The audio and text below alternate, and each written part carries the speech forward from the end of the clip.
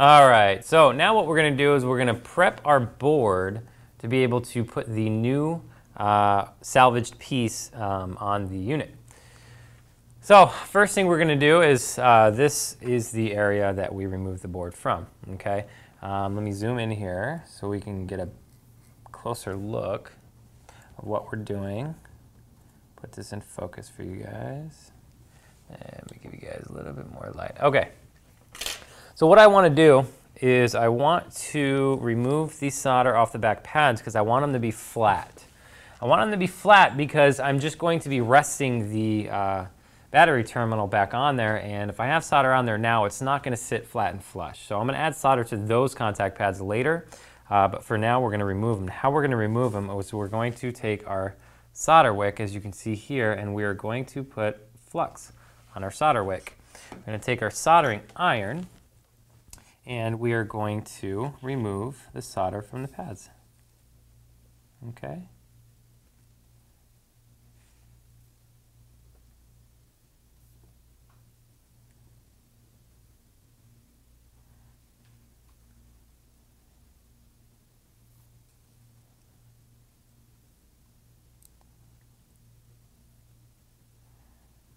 Sorry if my board's moving around.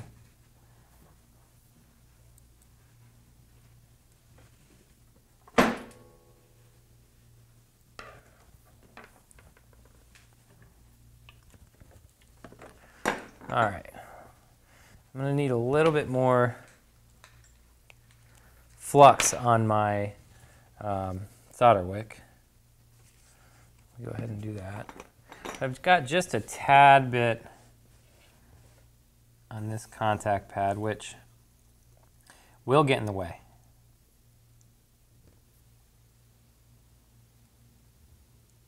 All right, it's good enough. All right, now let me go ahead and clean that. Let me go ahead and clean this board.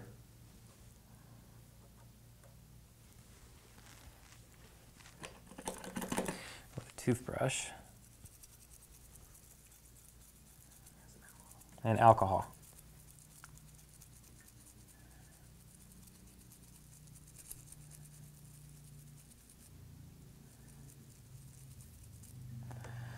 That nice and clean.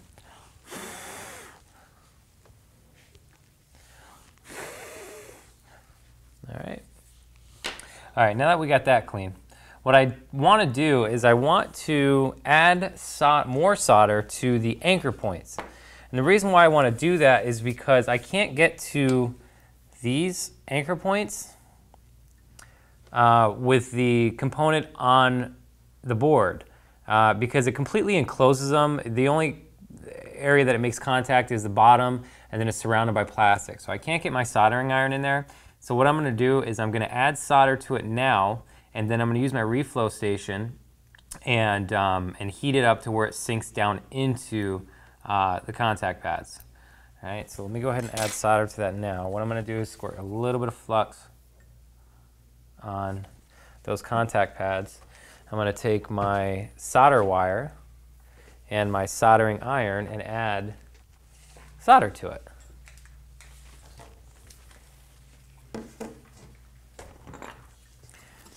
Grab my wire here.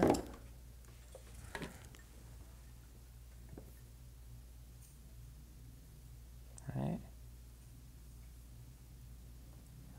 right, now that I got that built up, what I'm going to go ahead and do is move on to the next step.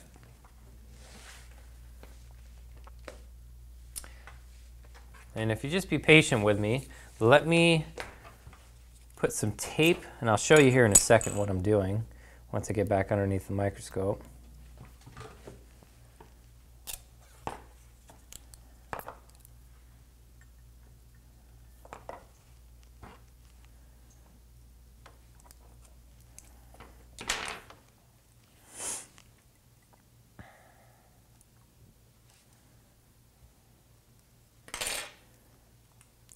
What I have here is just a nice little trick.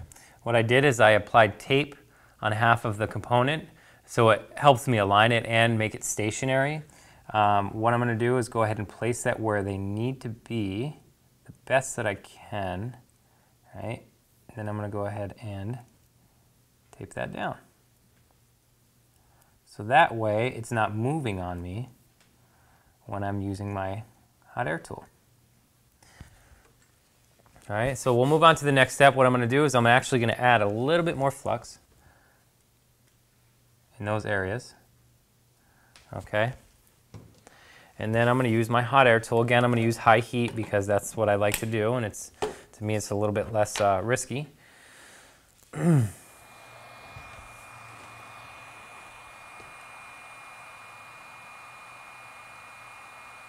what I'm going to do is as it liquefies, I'm going to lightly tap it down so it sinks into those anchor points.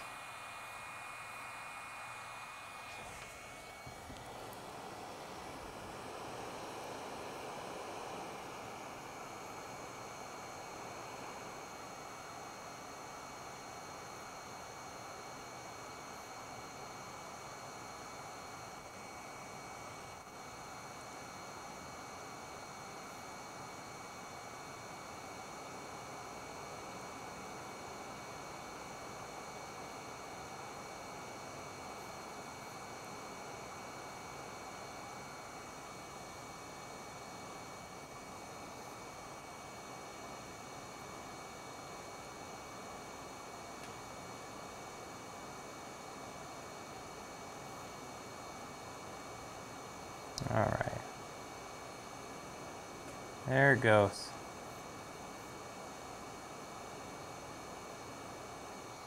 All right. Should be liquefied and soldered to the board now. What I'm going to do is let that cool off for a little while. And then, as you can see, I do have a little bit of melting of the plastic in the front. And that's okay, just as long as it's still flat. It was very minute, and that's okay. But it's very hard to get away from that, especially when you're applying 480 degrees Celsius to a piece of plastic. It's, it can melt very easily. But we should still be okay. And it looks like it's pretty sturdy. And let me go ahead and remove my tape. Yeah, and just make sure when you guys are applying your heat to this, you know, I'm not brushed up right against it. I mean, for instance, I'm not this close, okay? I'm completely out of the microscope range, but I'm probably about 1.5 inches away, okay? So it looks like we got this soldered on, and I'm just gonna kind of lightly tap it to make sure we do, and we do.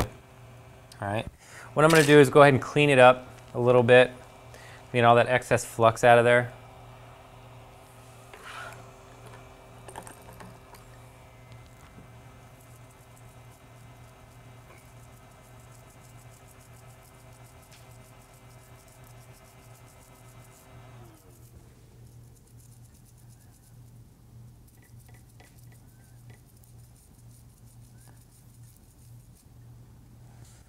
All right.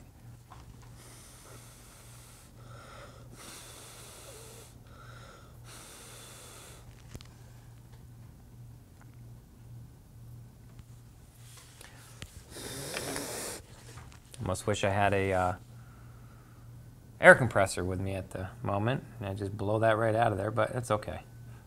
I just wanted to show you guys a little bit better picture without the alcohol being in the way, but that's okay. So let's move on to the next step. Well, what I'm going to do now is I'm actually going to solder on the 4 contact pads in the back. If you can see that, I'm going to add a little bit of flux on each pad. We always add flux every time we solder because that prevents the oxidation and gives us proper wetting. And let me zoom in here so I get a better look at what I'm doing here. You know, I'm going to go ahead and change my tip. My tip looks like it's a little bit too big, so I'm going to go ahead and change my tip.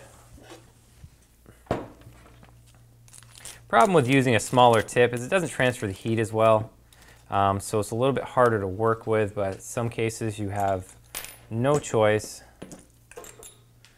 That's all you have to work with.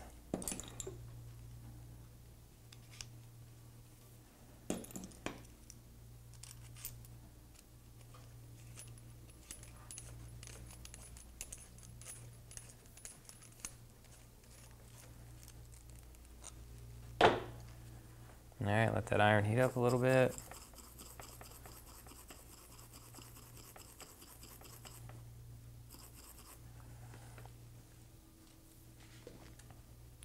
What I'm going to do is add solder to my iron to make sure it is properly tinned, which it is. All right, let's try that again. The tip should fit in there a lot nicer now.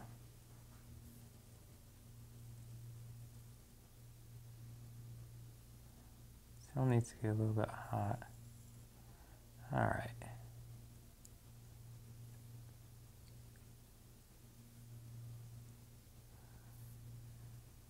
Now this contact pad over here, for some reason, requires a lot of heat, which makes it very difficult to work with.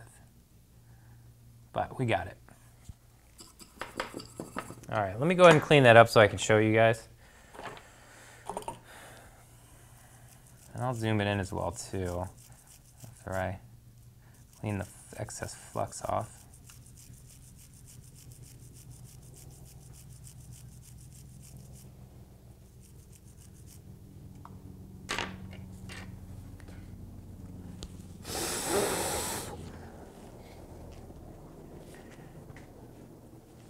Light that up a little bit. Go and zoom in.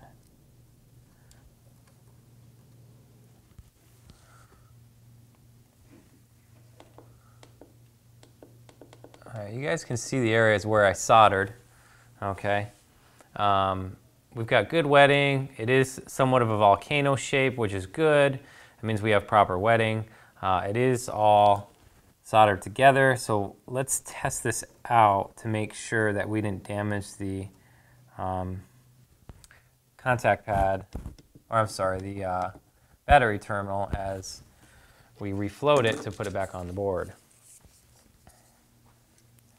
So let's just go ahead and connect the battery to it, which we didn't because the battery is connected. You see that there. And that's how you successfully salvage a part from another unit and put it back on the unit that you're replacing the part on. And thank you for tuning into Cellular Repair School. We'll see you in the next video.